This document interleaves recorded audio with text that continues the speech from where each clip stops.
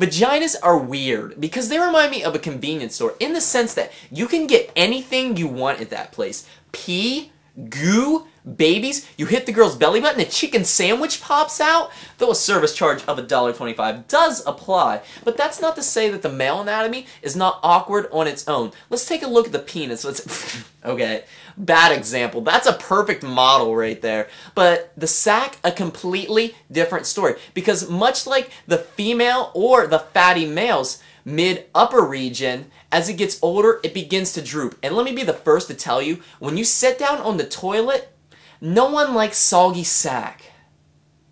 Except me. Totally me too. Oh, I love it when the water is squishing between my underwear. Oh, it feels so, so good.